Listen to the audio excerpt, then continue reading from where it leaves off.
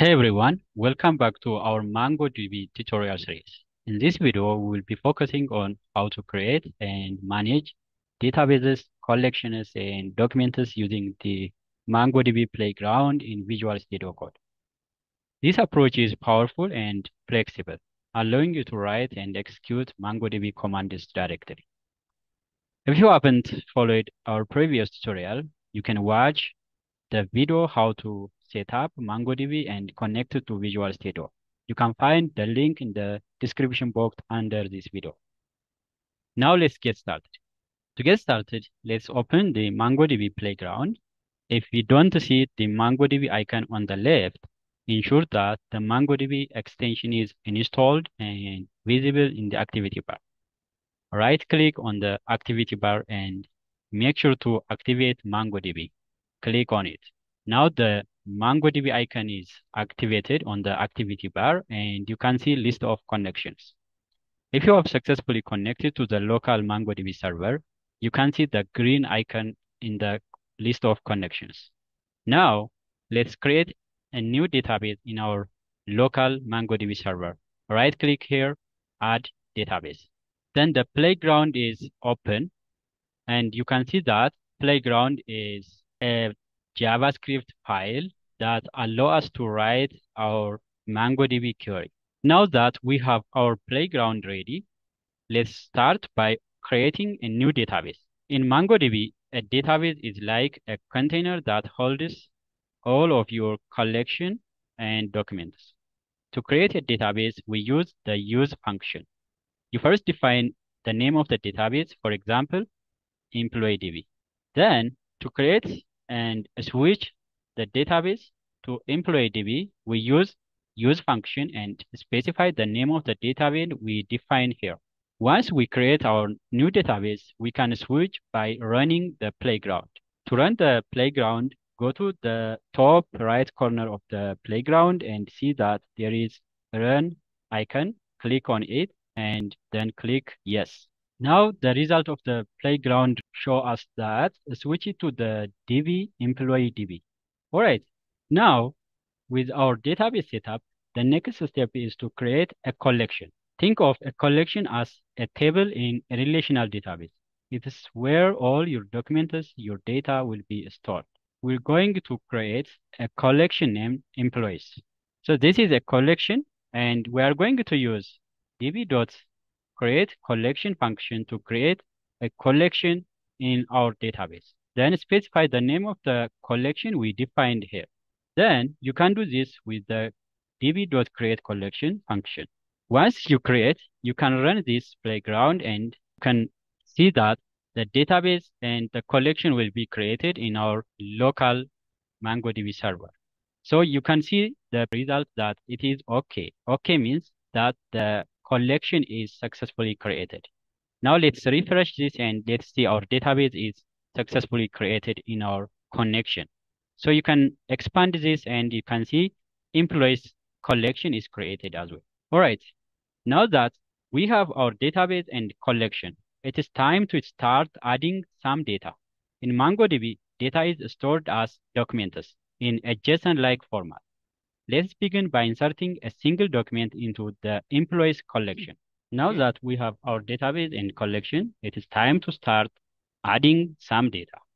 In MongoDB, data is stored as documents in a JSON-like format. Let's begin by inserting a single document into the employees collection.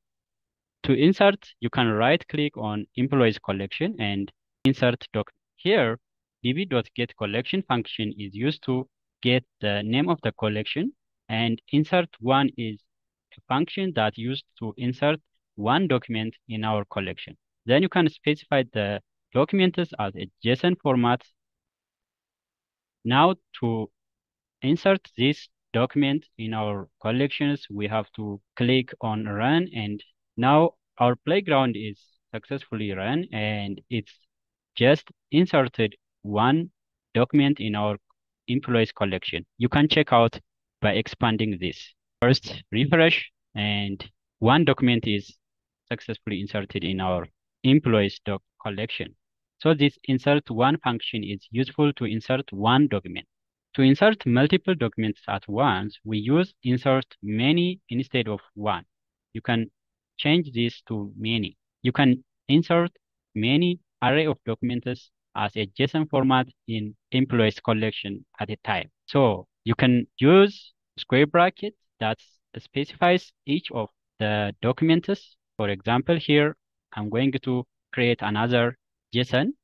You can copy this and you can change this to John, data engineer, and you can add more. And you can put list of JSON documents in an array. Then this insert many function going to insert multiple documents at once. Now you can run this and see now just successfully inserted the documents in our employees. And you can refresh our database. And now we have 3 documents in our employees collection, right? So this insert many commands will help you to insert multiple documents at a time. Next, once we have successfully created our documents in our employees collection, we can search or find or retrieve documents. To do this, you can right click on documents and search for documents.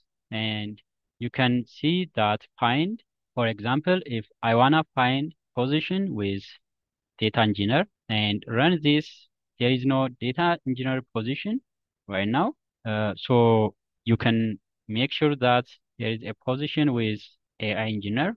So you can right click here on the document, search for documents, and you can specify the position, which is AI engineer, and run this playground and see the retrieved result. Now AI engineer is retrieved. There are 2 records or documents in the position of AI engineer. And one more thing you should understand here is the object ID. In a relational database, there is a primary ID that automatically created when you are inserting data into the relational database table. The same is true in MongoDB. This object ID uniquely identifies each of the documents you are inserting into the collections. When MongoDB inserts a document, it automatically adds a unique identifier called an object ID. This ID is stored in the underscore ID field and ensures each document can be uniquely identified within a collection. The object ID is a 12-byte identifier, typically displayed as a 24-character hexadecimal string. That's it for today's tutorial on managing databases and collections in MongoDB using the Playground in Visual Studio Code. We have covered creating a database, adding collections, inserting single and multiple documents, and querying data. Be sure to run the commands and see the results in the output pane to verify your changes. In our next video, we will explore more advanced topics like aggregation and indexing. Thanks for watching. Don't forget to like, subscribe, and hit the notification bell to stay updated with our latest content. Happy coding!